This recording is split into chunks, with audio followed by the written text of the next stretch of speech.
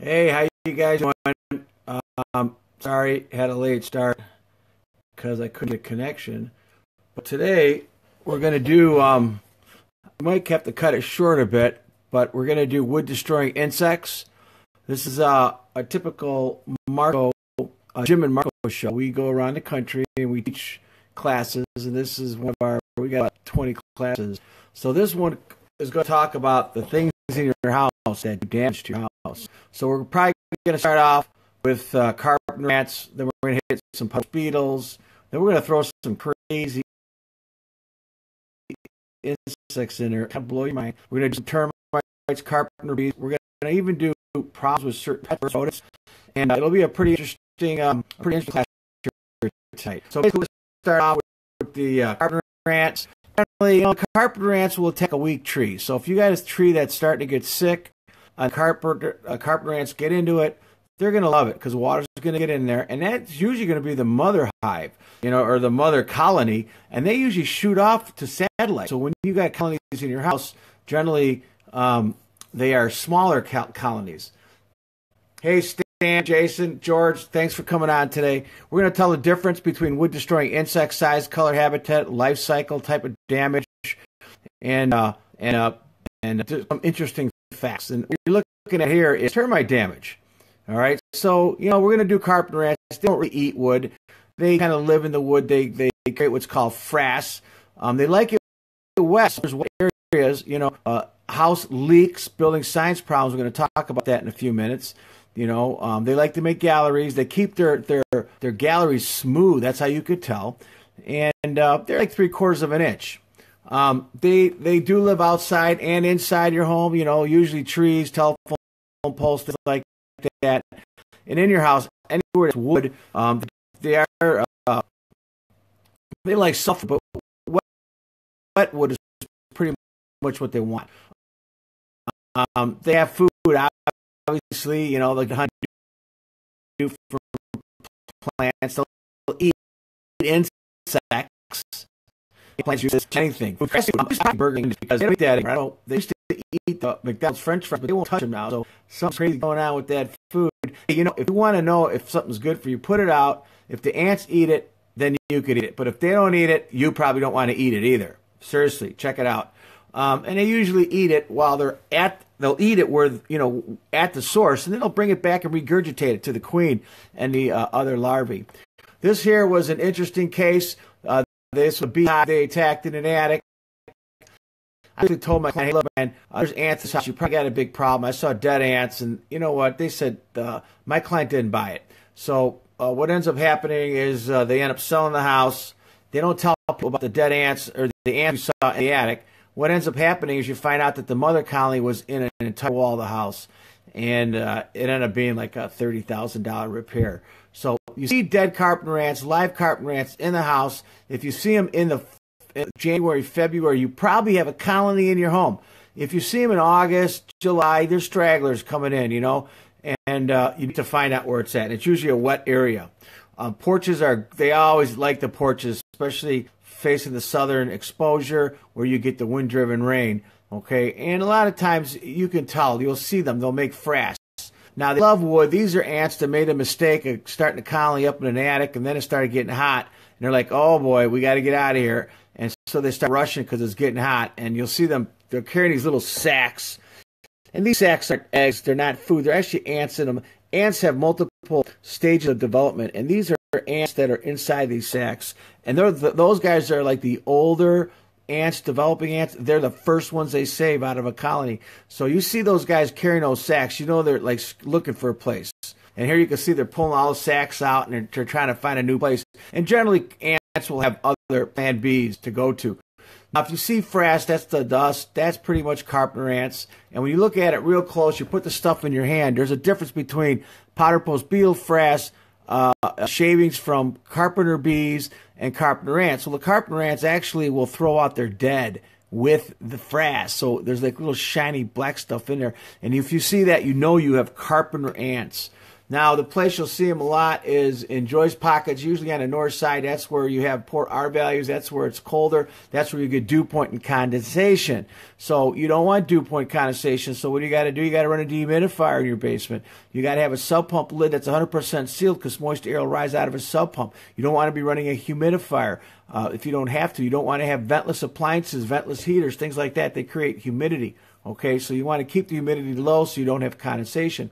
And condensation happens in the winter when it's cold. And in your band joist, north side is the coldest, and our value is the lowest there, and that's where you're going to find the ants. I always find them there, or underneath doors, like especially on southern exposures.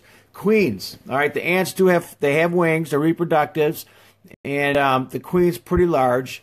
And when you see a lot of wings in a window, well, they're, you have to start thinking about, are they termites? Are they ants? And I'm going to tell you in a couple minutes how to tell the difference between ants and termites.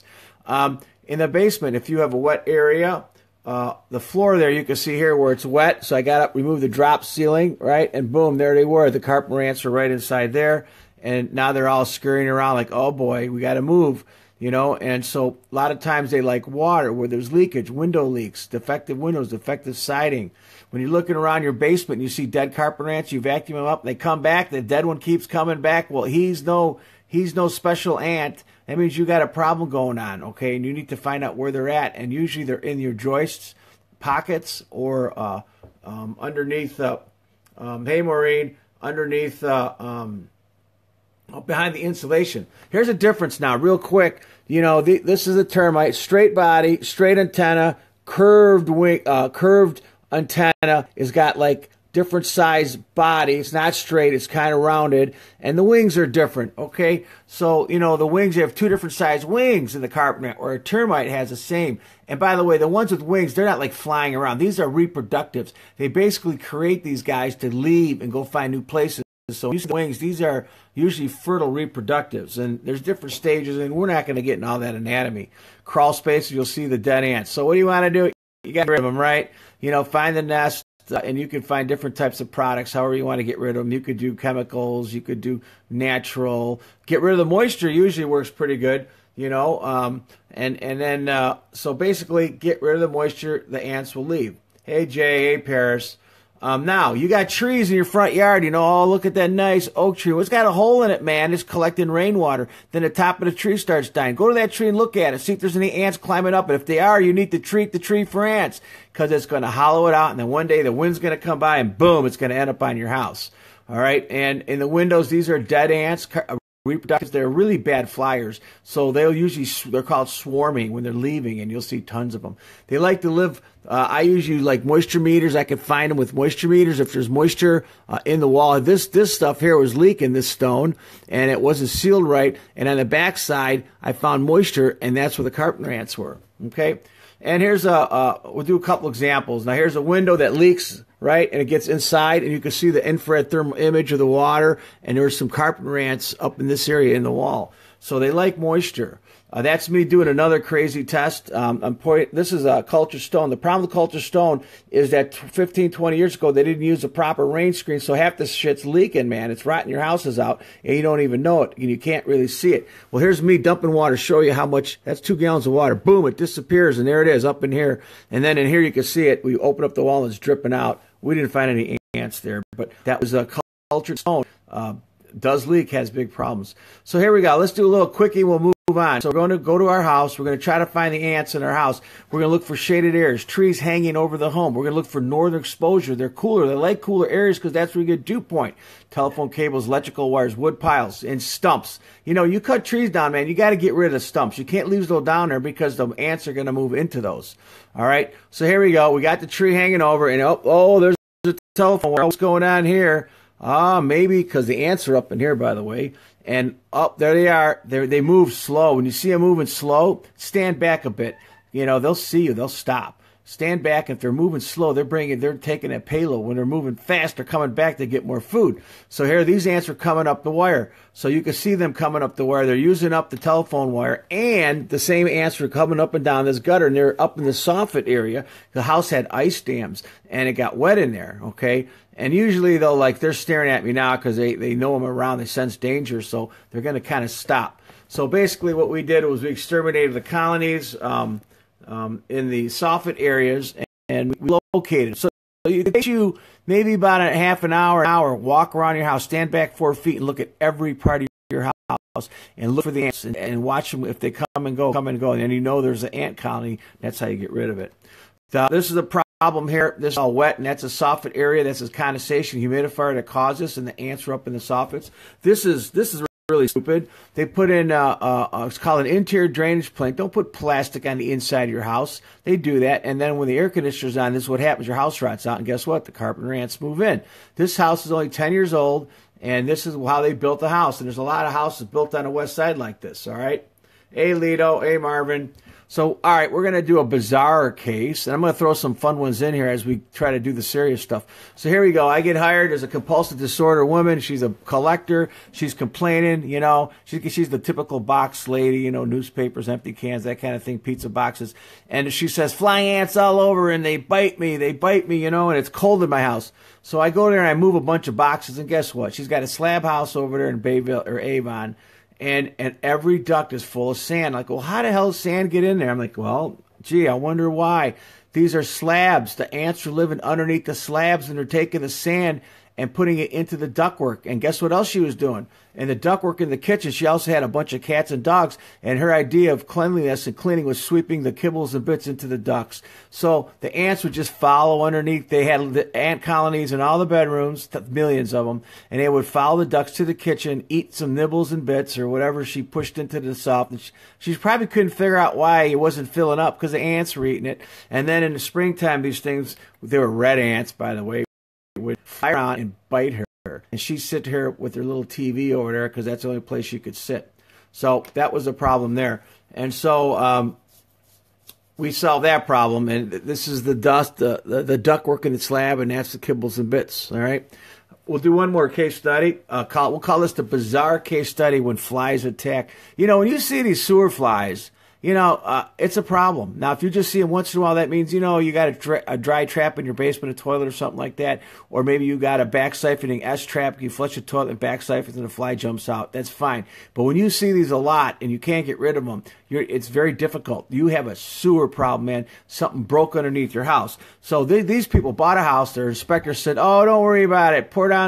Just pour some bleach into the shower. They'll go away. They didn't go away, man. They didn't go away. Matter of fact, they came back with vengeance, and they hired like 10 other people. So we went over there, and we bought our buddy. This is my buddy, John Young Jr. If you guys ever need a exterminating company, Speed, they've been around 3 generations. So we invented this machine, and we're going to coat all the pipes. So we did. We coated all the pipes, and it worked for about a couple weeks.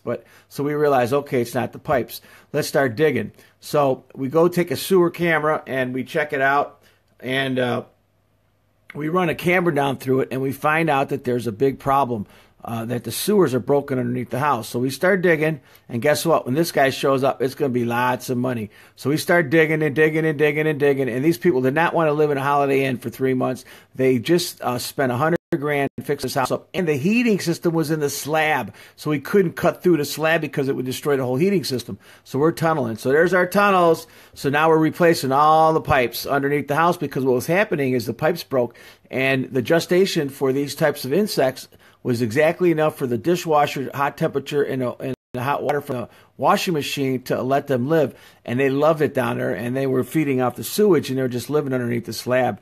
And then what they would do, we had a jackhammer holes through foundations, man, and we had to build up supports to hold his house up.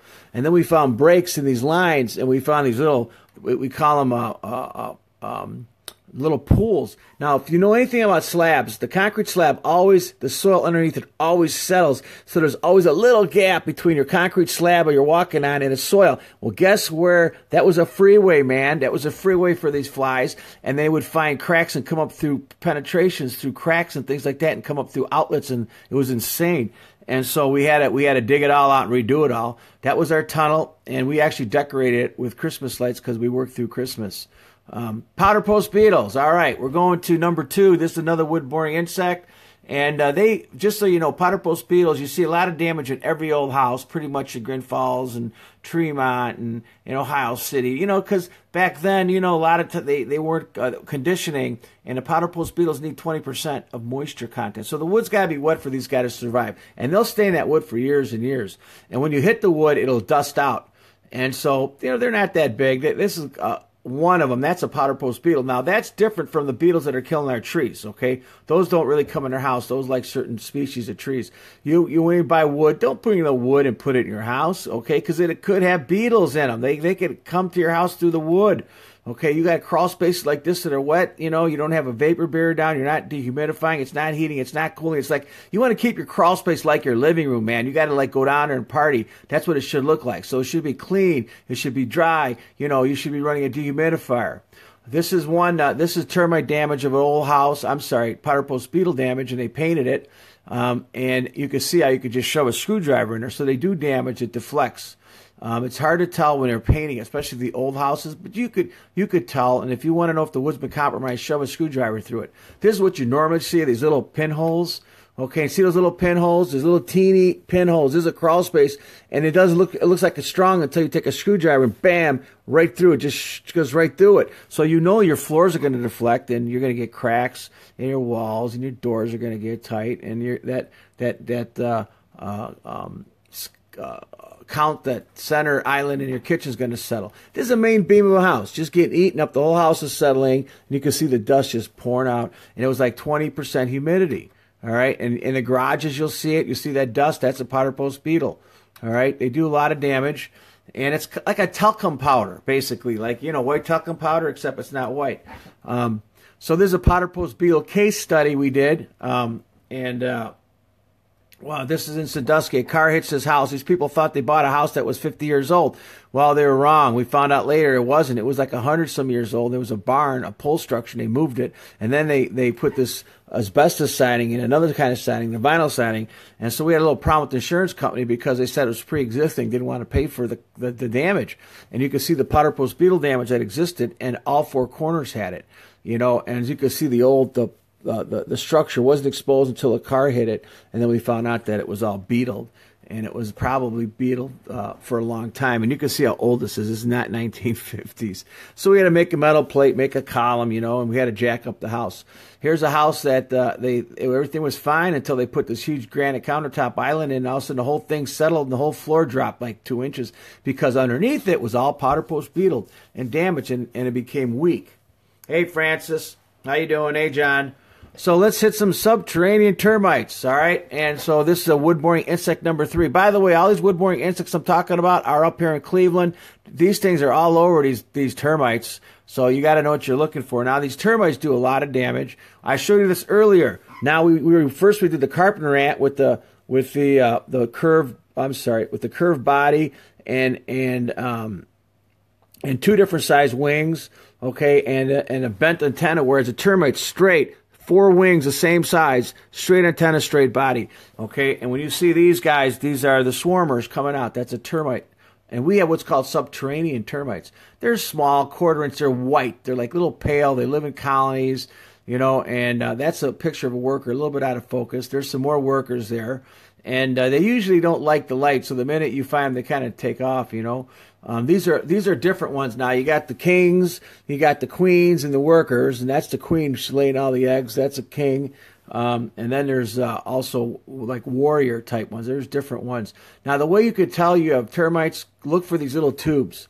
They look like mud tunnels, okay? And sometimes they're just in midair, just floating, and they climb up these things, man. They go right up these things. I've seen these things 4 feet tall, and they go right up, and they go up like, oh, there's nothing to come back, and they go this way, and they find some wood. And here they come up out of the ground, and they keep that thing wet, and that's their little tunnel. That's how they go, because they live in the ground. They don't live in your house. The termites we have up in Cleveland are called subterranean. The ones down south are called Formosean. We'll talk about that in a couple seconds. Termites are picky eaters. They like to eat the spring wood. See, in the springtime, trees grow quick and then they slow down. And when they grow quick, it's a lot. You can see this is the fall wood. This is the spring wood. They can eat it quicker. They can digest it and chew it up much quicker than the hardwood. And that's why you'll see like this type of design. And that's a log. Okay, so they are picky eaters. They do leave mud inside. So when you open one of these up and it's Carpenter Ants, it's pure, it's clean, nothing's in it, they're smooth. But when you open up one of these, it's all dirty with mud and stuff.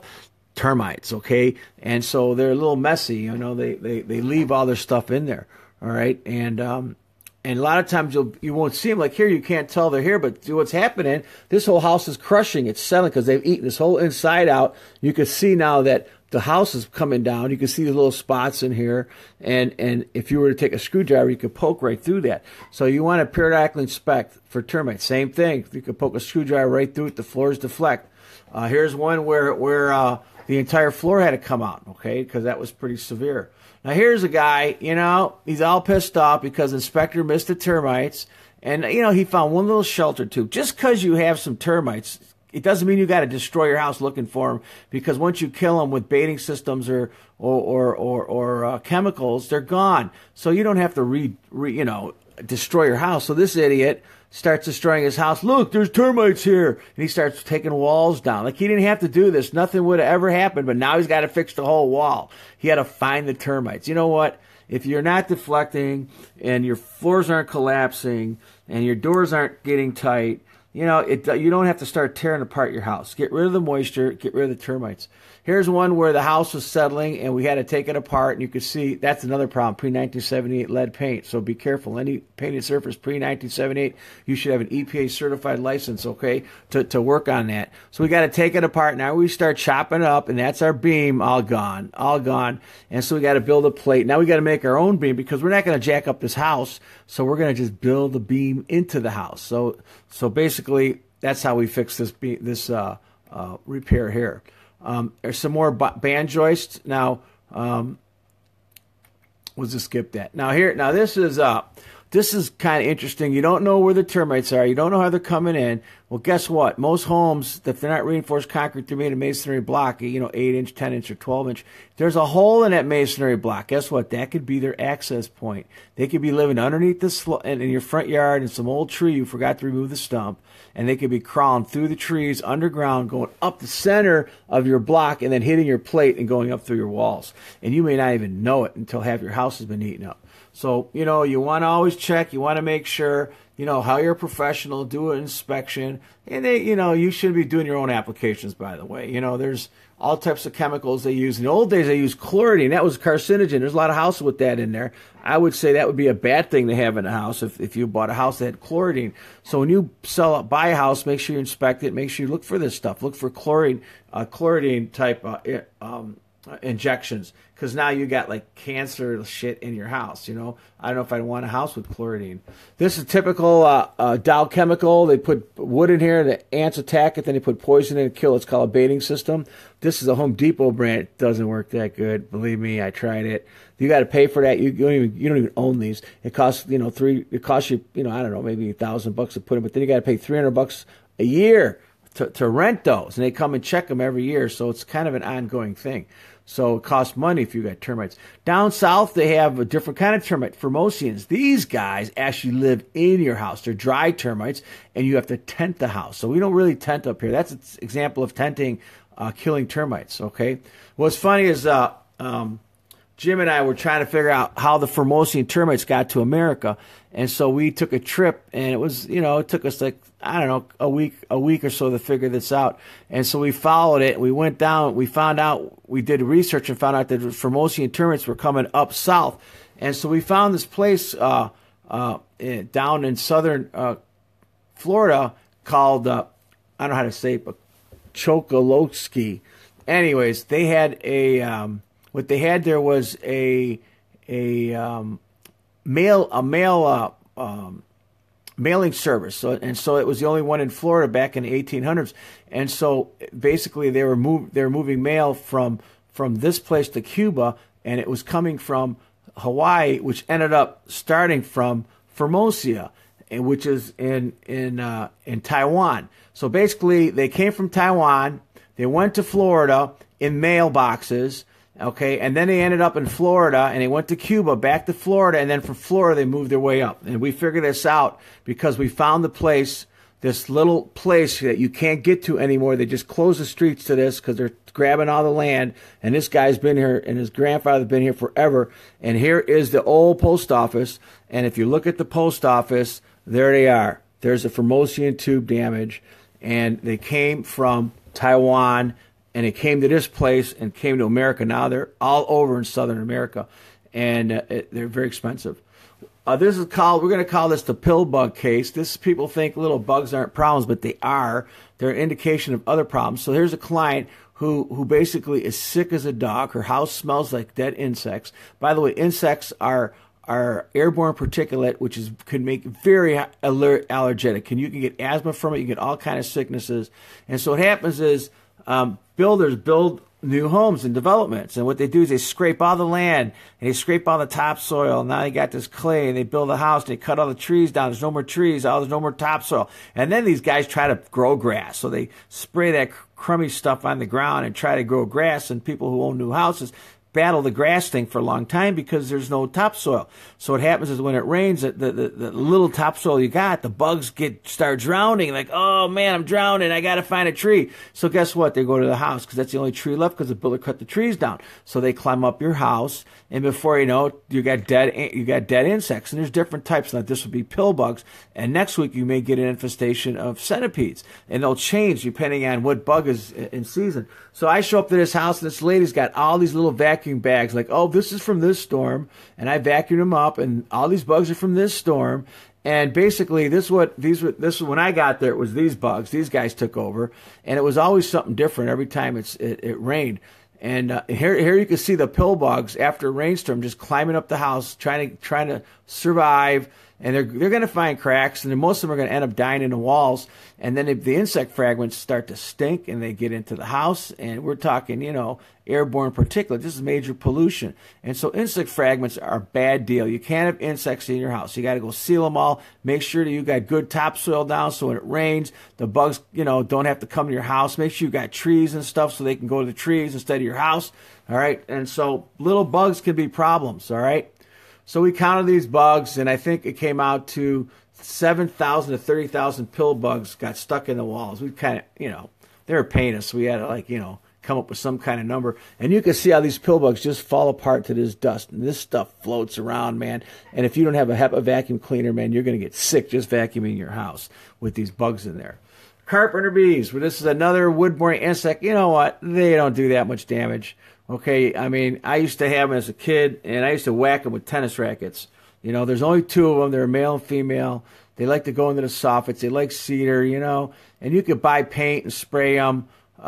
You could spray the wood or paint the wood with a type of material that they won't want to drill in. The queens, they look like bumblebees. They're large, and they put their larvae into the wood. I mean, they do some damage, but nothing like a termite, nothing like a powder post. Actually, the termites are the worst, then powder post beetles, then carpenter ants. And so they like fascia board. You'll see this black stuff coming out. That's their little poop, and they take it out, and you can see you can't miss these guys. There's always two of them. And then the real problem and this is the frass, by the way. I talked about the different frass. The frass for the carpenter ant, if you look at it, had dead, black, shiny stuff in it because they would put their dead with it. They make these perfect 5-inch holes. Then Mr. Woodpecker comes around, and he's doing all the damage because the woodpecker will peck wood, and the reason he's pecking is because he wants to be cool and make noise. He's pecking for sound. He's sounding the wood, and by pecking it, he could feel if there's a hollow point. And then if he feels a hollow point, he knows there's larvae in there, and he goes for the larvae. Okay, so they'll eat beetles and they'll eat carpenter bees, and this is all infestation of carpenter bees. They make it look kind of messy because they excrete this sticky stuff. It's really hard to wash off.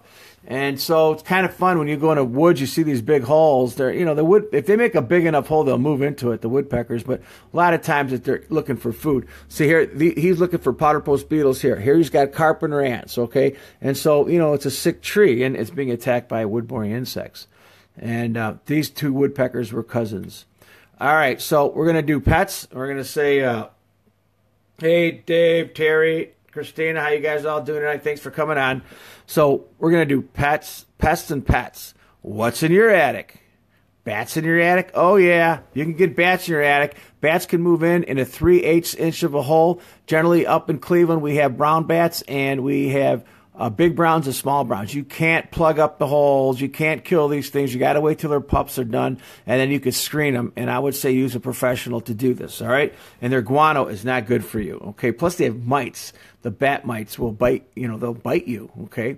Squirrels, you know what? You got trees too close to your house, you better trim them because these guys are moving in, and when they move in, they're going to do damage. They're going to ruin your insulation. They're going to cause thermal bridging conditions, and they're going to get ice dams. They're going to pee all over, and then after a while, it's going to stink like a wildlife in there, So make sure the squirrels aren't coming in.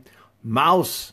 Now, this is pretty, nobody, you look at this in your attic, go in your attic and look at this stuff. And if it doesn't look all perfect, and you got, it's all like little holies and these are all mouse paths, man. These are mouse freeways, man. They live in your attic, especially if you live out in the woods. You got mice in the attic, and you got mice above your drop ceiling in the basement. Look at your drop ceiling panels. There's probably poop up there, all right, especially when you're living out in the country. And these mice like to go through here. After a while, they ruin it because they pee, okay, and they stink it up, and they ruin maybe not so much the R value, but it starts to stink.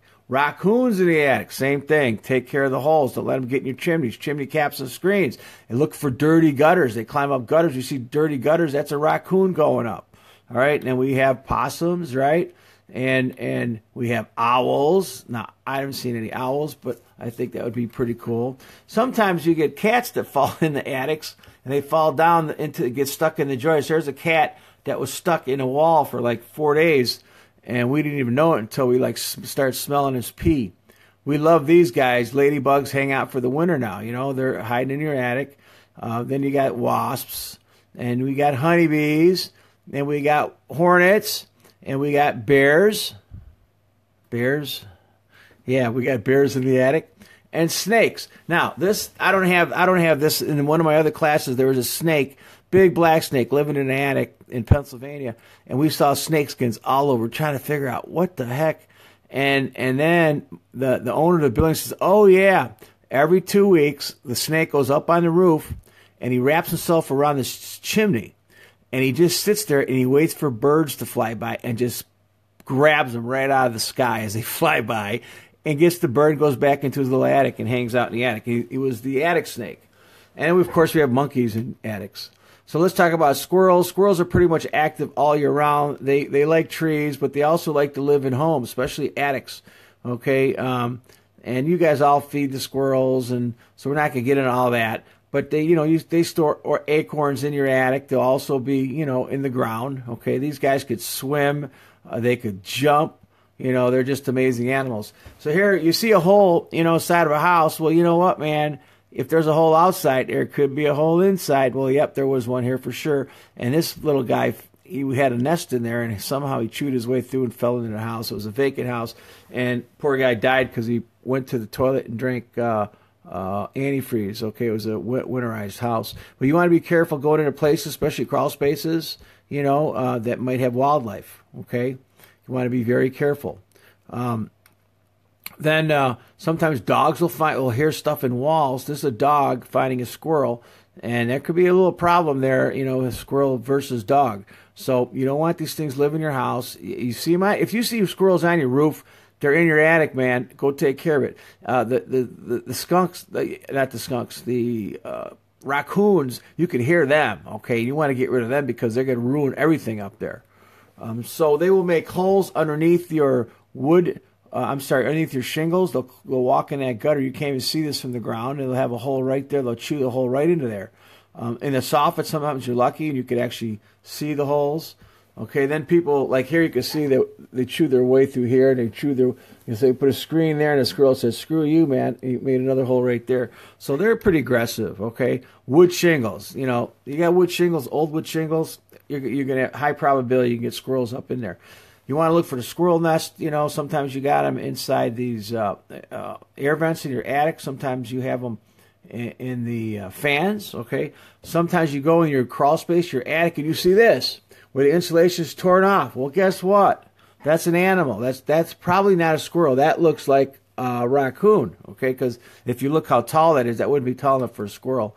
Now, if a squirrel gets in your house accidentally, you're in big trouble if you're not home all day, because he will chew his way out. He will chew on this window and on this window. He will chew every window.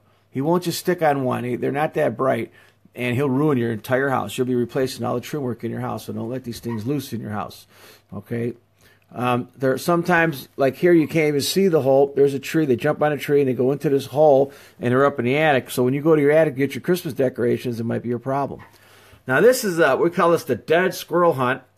Basically, we get called in, and the tenant was complaining about odors, and the landlord's like, nah, man, my house don't stink. She goes, it stinks, man. It stinks real bad. It's been stinking for 4 months. Squirrels that die will stink for 3-4 months. Raccoons much longer. And so I get out my little gauge, and I'm like trying to find this dead squirrel in this house. Come figuring there's one in there because it had trees hanging over. So I got this little gauge. I'm going around trying to find the smelliest outlet. And there it is. I find this outlet that stinks pretty bad. And so I take it apart. And hey, citizens, man. And so what we do then is we cut the wall, and there's our laborer there. He's going to take a sawzall, and he saws on cutting. Oh, there it is, Mr. Squirrel. Mr. Squirrel got electrocuted, man. He got electrocuted chewing on wires, and he died in the wall, and the whole house stunk. And so he pulled it out, and there's our landlord. We made him carry the dead squirrel out. Now, if you got vents that lead to your furnace, it's rusted, go check them out. Here's a squirrel living in the vents. And this vent would actually travel, and the squirrels would fall out of the hole here. And you don't want to have this hole here anyways. This is a cold air return. And if you got a cold air return in a crawl space that's vented, well, guess what? You're sucking cold air outside in your house. Your heating bill is going to be astronomical. So you don't want a vented crawl space in Ohio. You want a conditioned crawl space. And I do have a lot of videos on that on YouTube under ClevelandMarko, on crawl spaces and how to condition them properly. And you definitely want to do that, especially if you want to save money. So this squirrel would fall through this hole. He didn't know how he knew he couldn't get back up. He couldn't jump and get in that little hole. And so I went down in there and helped these people out, and I found that's me going into a crawl space, and I found Mr. Squirrel. And there was I would say Mr. Squirrel and his 7 cousins were down in there. So let's hit the pets. We're going to do cats, dogs, and birds. Well, let's talk about cats. They say today there's 230 million pets in our homes, dogs, cats, and birds. There's 320 million Americans or people in America. And so that's pretty sick that, there's almost just as many pets as there are humans in America. Something's definitely wrong with this, okay? Well, that's a whole another class or another PowerPoint. But so these cats, there's probably 130 million of these are cats. And, you got the urine's a real problem with cats and dogs. And the urines are all different depending on what you feed your animals. And it usually ruins your floors, And if you've got male cats, they're going to spray, ruin your walls and your drywall, okay? And so sometimes I get case studies, and I do a lot. I get all the crazy ones I get where people are sick in their homes or they hear noises, and so they call me up, and I got to go figure out what it is. And sometimes it's really stupid, simple stuff, okay? Sometimes it's more difficult, okay? Like noises and ghost staining, not ghosts, ghost staining, things like that, dust in homes. And so this lady says she's sick. She says, oh, I'm sick in my house. There's mold in my house. And so I go, all right, we'll go figure it out. So I go there, and I call it the sick lady. I get to her house. The lady's got 16 cats, okay? And she shows me where the mold's at. I'm like, really? You're sick from the mold? And the only reason she had mold was because she was using so much water. Every room had a cage and a cat, and she could only let certain cats out at certain times because certain cats couldn't deal with other cats. 16 cats, imagine that, in a house. And they all had their own cage, and they all had their little free time running around. And then she had 16 of these things, okay, and 16 waters and 16 bowls. And so that was creating humidity, and that humidity was probably causing her little mold problem. Not to mention, she said she was sneezing and getting sick, Well, you know what? You got cat dander, and she had carpets. So once you have a lot of humidity in the house, you're going to get dust mites feeding on the cat skin and dander and things like that. And a dust mite will produce 50 times its weight in fecal pellets per day. And when that stuff breaks down, that stuff could float around. You're talking 0.5 microns, man. You're breathing this stuff. It's easy to get asthma. You can get sick from this stuff, you know, from the dust mite fecal pellets. So basically, you know, I told her, you know, I don't know how I'm going to help you. And she had food everywhere. She was using air fresheners. Oh my God! You want to die? Buy 10 of these. Put them in your house. Close your doors. You'll be dead in the morning. This stuff is poisonous. Anybody using this stuff, you're better off smelling your dog. You're better off smelling your cat. You're better off smelling whatever food you're cooking than smelling this shit. This is poison. It doesn't disappear. It ends up coating your lungs, man. And you wonder why half America is sick. Get rid of this stuff. Don't put this stuff in your dryer either. That's all poison. It's garbage. It's no good. You know, she had these little things all over the house, and these are little dust mites. And so, you know, so we're like, what made the lady sick? Was it the mold? Oh, by the way, there's mold in the attic. Was it the mold on a wall? Was it the 30 air fresheners? Was it cat dander, high humidity? Was it the dust mites? Was it dust mite fecal pellets? You know, so she wanted, well, what do I do? What do I do? You know, we're like, well, you know, we had a solution for you, lady. We told her to buy a bigger house. All right, so we did. We told her to buy a bigger house.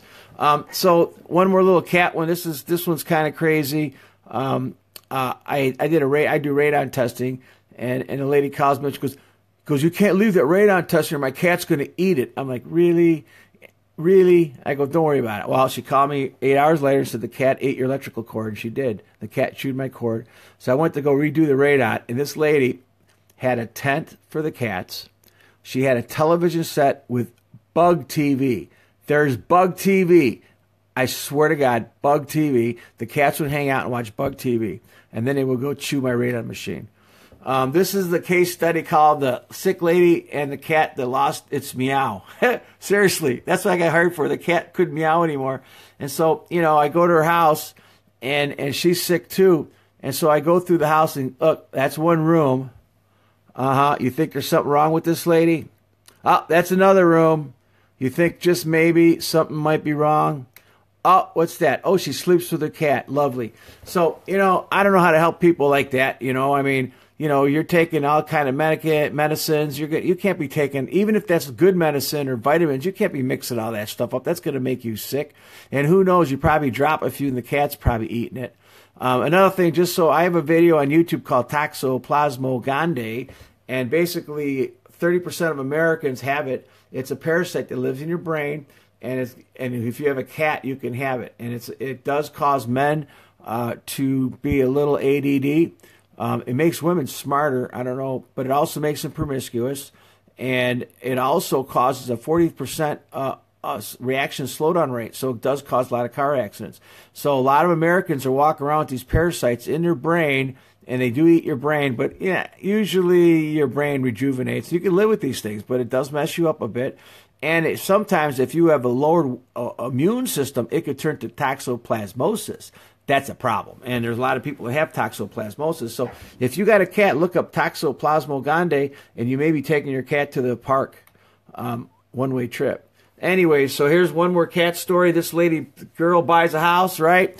And 2 months later, she's got the stuff oozing out of her wall. She can't figure it out. And there's like stuff, brand new carpets are starting to rust by the doors. And this stuff is coming right out of the wall. And you can see how this was all painted. And moral story was the lady that owned the house was a collector, had like 16 or more cats. And basically the cats totally trashed the place. She ended up dying. And the brother came up from Florida and like hit everything with paint and put new carpets down, thinking nobody would find out about it. But within 2 months, all that stuff, these were male cats peeing on the walls, man. It came right out of the walls, and you could see that. And that's another odor meter I was using. And here you can see that he actually painted the floors too, because the floors were all full of urine. And you can see the new tack board that he put down. Then even doubled up, trying to hide the rippling effect of the wall from the pee for the males, and there's a duck. I mean, it just looks bad, and I can't believe their home inspector missed this. And you can see here the cat's pee here, and he kind of painted it and caulked it. Like, how do you miss this stuff, inspectors? And this was the old peed stuff, and they added a few little pieces. This ended up being a non-disclosure lawsuit. What this was about. So she was basically a hoarder. 13 cats. She left the house for 2 weeks. Nobody could find her, and they found her dead somewhere. And the only reason people knew about it is because the neighbors were complaining about the odors that were coming out of the house. This is a builder. A builder builds a house. These people sue the builder for all the stuff. And one of the things they sued for was faulty carpet. And like, look, the carpet's falling apart. It's falling apart. And so I was the expert. I help builders sometimes. I don't go against them all the time. So I was on his side. He paid me to be his expert witness. So I go and take a magnifying glass here, and you can see the scratching on the bottom of the door from the paws of the cat. So the cat would get locked in the room, and the cat did this to all the rooms and destroy the carpets. So they tried to sue the builder for it. And you can see these little scratches. And that case got thrown right out of court. Dogs have problems. Maybe, dogs, I'm not going to pick on dogs, but, crazy dogs do bad things to homes. You can see here what happens. Hey, Jim. Hey, Paris. Hey, Charlotte. And you can see dogs. Man, you can't let dogs do this to your house. And people, you would not believe how many people live like this. I've inspected 18,000 homes. I've been doing this for 33 years, and I run around. I see this not all the time, but a lot. And people live like this, and they got the cat problems and bird problems. And one day I was doing a case study in this house, and it was they were building a Home Depot or something. There was dust going across the freeway in Menor. These people were complaining about the dust in their house. They kept cleaning it and couldn't figure out where it was coming from. I already knew it was coming from because I drove around a neighborhood, and it was a construction site. So as I'm going through the house, I'm like doing my dog and pony show, and I go by this dog, and he's sleeping there, and I put my because I got a temperature gauge, and I take a temperature, and I go 70 degrees. I go, lady, we got a problem. And she comes in there and goes, what's wrong? I go, I think your dog's dead. She goes, oh, no. We stuffed him. He's our pet. We love him. People stuff their pets. Is that insane? Birds. Okay, let's talk about birds. Birds are a real problem. And basically birds, not the birds themselves, but pigeon shit and bird shit is bad. So you don't want to have birds flying around your house. You don't want to have any pigeons. And I know this firsthand. This is I'm an urban explorer, so I'm down in Arizona, and I find this abandoned racetrack that I kind of sneak into. And it closed in 1962. So when I get upstairs to the track areas where the seats are at, I start walking on what appear to be dirt. That's not dirt, man. Those are piles. Those were piles of droppings from pigeons. And right at that point, I realized what happened, and then I looked up, and there's birds everywhere. And I swear to God, within 5 minutes, I felt something weird in my body, and I go, "Oh my God, I got it!" And I ended up getting histoplasmosis. And that night, I started coughing. The night within 3 days, I was like, deathly ill. And basically, they treated me for pneumonia, and it lasted for a long time. And so, histoplasmosis is a real problem. You don't want to get it. It resembles pneumonia. And if you get it once, and your body's going to be more susceptible to it the second time, you might not be so lucky. You want to check all your vents for your dryers. You want to check all your vents for your bathrooms because birds move into them in the spring. And, they're going to be pooping in there, okay? You don't want that. Now, this bird's nest killed a 32-year-old. So, you got to make sure you got chimney caps and screens. Make sure you have your furnaces clean, inspected. Check your water heaters. Check the draft on them. Do combustion analysis. You can't have a bird's nest slowing down the draft, and then you have incomplete combustion. And if you have incomplete combustion, you can create carbon monoxide, and you can get sick. Even low-level carbon monoxide poisoning is a problem. So this is a bad bird's nest. It killed a 32-year-old. Now, here's a bird's nest where the dog was trying to get to the bird, and the bird was just sitting there with his little eggs laughing at the dog because of the glass window, or it could have been a cat, but the pet destroyed the window. You see big nests in your attic. Basically, this just means that the bird's nests keep falling onto a pile because they're like in a vent or a ridge vent, and it gets heavy and it falls down, and they can't figure out because birds aren't that smart. And so these piles can get big.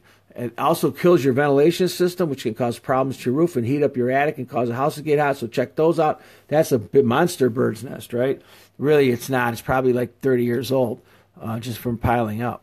We talked about the pigeons. If you got millions of pigeons on the roof, they're in your attic. Look at this guy. This guy's got a furnace with pigeon shit on it. And then these are supply ducts and return ducts. And so you can't have this in your house because everyone's gonna get sick from this. So you got to go check out your attics, okay? And this could be bat guano. Same thing, same kind of problem, okay? So mice. Let's do some mice stuff. Mice are, mice do damage. Now, you look inside underneath your sink and you got little toilet paper there. That's a mouse, man. He's making a nest somewhere. But they also like, they go in the holes and they die. But they like to chew. They like to take this asbestos. This is not too boring. It's made of asbestos. And they like to take that to their nest. And guess what? You see this stuff, go in your attic and check it out, man. You can start fires. So mice can burn houses down. So that's me looking for problems with electrical wiring, and these mice got up in there and they did all kind of damage. If you don't have knockouts in your electrical boxes, they're going to move in your box and short it out. There's a dead mouse in here. You got fried. You got the hot and the neutral, zapped them out. But you know what? They can start a fire. There's a dead mouse, and he hit the hot, the ground, and the neutral got fried. Now, if you're going to poison your mice, you're going to play this game, that's fine. But you're going to expect to have odors, and when a mouse dies, it's going to stink for like a week and a half. That weird smell is a dead mouse. And it goes away. Now, a rat goes for like 3 weeks, 4 weeks. A chickmunk's around 5 weeks. A squirrel's like 2 to 3 months. And a raccoon is like 6 months, all right? So I don't know about this poison, okay? This is pretty much the way I like doing it. These are good mice, sticky traps, and snap traps. Now, if you see this in your attic, this is not normal insulation. These are mouse little freeways. These guys are running around here, man. These are all little mouse paths. They're little mouse holes. There's a hole there, okay, and there's a little hole there. So they love attics because they go down to the bottom, and your drywall's warm, and they love sitting there. There's a mouse hole there, and you can see where I circled all the holes, okay? This house is infested, and they kept killing mice, but they couldn't figure out. You got to find out where they're coming in. If you live in the woods or something like that, you got to figure out. You got to be like a mouse, figure out how he's getting in. Is he getting in from noise? Mice have whiskers, okay? So, and they like to run in straight lines. So if you got a hole, let's say your air conditioning vent, and your cold air returns aren't sealed in your basement, then that causes negative basement pressure, especially when you close your door upstairs. So now your basement sucks, plus you're getting radon, right? So now you're stuck in your basement, and that air's coming through that little air conditioner hole. The mouse is kind of walking around. He's like, ooh, his whiskers. Like, ooh, I can feel that. And he finds the hole, man, with his whiskers. It goes right in. And that's why a lot of people have mice in their homes, because of the penetrations. You want to seal all those. Now, here's a bunch of mice. I thought that they would get poisoned with cancer from this asbestos. This is 33 million homes got this. Most of it's hidden now with other insulation, and it's called vermiculite. And so the mice were living in the vermiculite. It must have not killed them. And then you pull the insulation down, you can see their paths. This is up in the ceilings. You can see their urine paths. I mean, they just pee and they run through the shit. Raccoons will have their own latrines, okay? And then we take the siding down to find out how they're getting in, because they're getting underneath the siding, underneath it. And then look at these holes, man. They had so many holes, they had no problem getting in this particular house. That's a new house. Rats, you don't want rats in your house. So make sure, keep your toilet lids down, because a lot of those basement toilets, the rats will come up right through the toilet. That's why they got rid of a lot of toilets in Shaker Heights, because the rats were coming up into the homes, into the toilets. You imagine sitting down and little Fluffy comes out swimming out from underneath your legs. Well, that happens. Rats. Here's a rat stuck in a sub pump. Okay, let's do some raccoons. These are nice animals as long as they're in the woods, right? And they'll pretty much eat whatever. They'll eat fruit, berries, grapes, eggs. They'll eat anything pretty much. Garbage cans, old food, new food, rotted food. And they get your attics. Now, this guy didn't have a good day. He got electrocuted by the light. This guy's looking at you through the chimney, so you got to put caps and screens on there. And then when they're in your attic, they make latrines. So then you can sometimes see the urine coming through your ceilings, and all of a sudden that room stinks. So you got to take that drywall down, man. And if there's more than 1, 2, 3, 4 coons up there, they're going to have fights. They're going to destroy stuff. And then you're going to get ice dams, too, because they're going to damage the insulation. You're going to have thermal bypass and thermal bridging conditions. Here's a latrine in a closet where you can see the pee coming down. And a lot of times you go in your crawl space, you'll see their dirty paws on the walls. And be careful, because they're probably stuck down there. Here's a house that people went away for the summer to their summer home. The raccoons moved in. You can see the temperature, 66 degrees. They destroyed all the insulation. You can see the thermal image. They had icicles, and they came when the gutters fell down. And here's their latrine. So, you know, it's like a chain reaction, okay? Skunks, they like to make holes. You know, they like, skunks like porches. So make sure your decks in your backyard all have lattice around or chicken wire, because they're going to move down in there.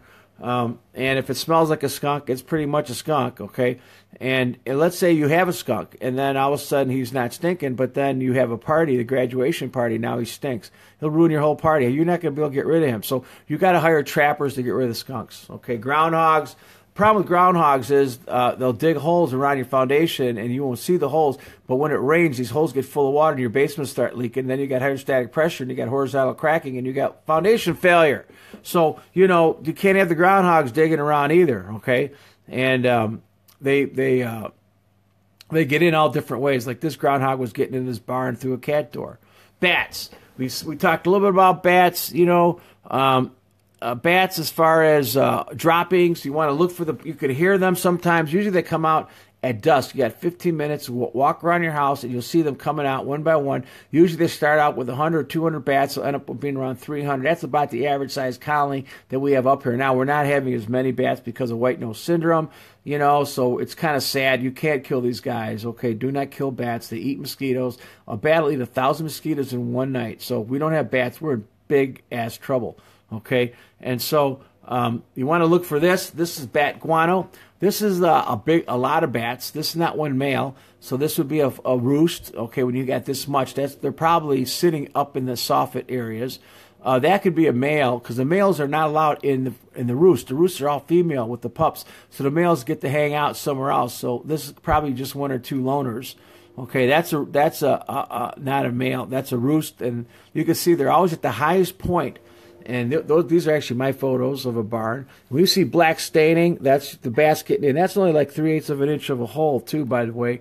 And so, you know, groundhogs, we talked about that in a minute. They also undermine slabs. So we're going to end this today with a little short story, and it's kind of funny. It's going to be a mouse story. And so what does Halloween, mice, and big houses have in common? So this is a tale of the three girls. So you got three girls. They're my daughters, okay? You got the two girls over here and one over here. And so the left two girls, they go out, you know, for trick or treat, you know, go get some candy. And so the girls on the left just stayed in our neighborhood because we live like in a normal neighborhood. And the other girl thought she'd go see one of her richie friends and go to the big houses. So she went to the rich neighborhood. And so when they got back that night, we looked at the difference in candy bars. And here's my neighborhood, Twix, and there's the big neighborhood, Big Twix. In my neighborhood, Crunch, and in her neighborhood, Big Crunch, and Kit Kats. Look at this. This is my neighborhood where I live, and this is on Lake Avenue over there by the water. Okay, so basically I'm looking at these things and like, all right, girls, you're going to bed, because they were going to take them to the room. No way. They'll eat that shit all night. You know that, right? So we're going to hide, at least for the first night. They probably ate a ton of this already. So I sit on the bed and I take this, and I got my eye on this buddy right here. It's called the world's finest chocolate bar. The only one there. It's probably a $2 chocolate bar. And I'm like, oh, I'm going to take that. But they all saw it. They knew it. That was like the prized possession. So I take the stuff down to the basement, okay? And there it is, world's finest milk chocolate. And guess what? In the morning, I want our kids. We want our kids. Go get our candy. Go get our candy. All right. So I go down and get the candy. Bring it up. Check it out. Out of 400 pieces of candy, the rich and the poor, a mouse in my basement attacked the world's finest chocolate. That's what we found in the morning, and that's a mouse teeth. So, so what's the moral of the story? Mice are picky eaters, or mice like good chocolate. Dad should have eaten this candy bar before taking it to safe storage. Big houses have bigger candy. Dad needs to get some more mouse traps. And folks, that ends my evening pest show. Maybe I'll do a more in-depth one of each one of these. We didn't have time to do all of them. I only have so much time to put a PowerPoint together for these things. I will put this up a little bit later if you want to see it again if you missed it. I will also load it up to YouTube, and it'll be on ClevelandMarko.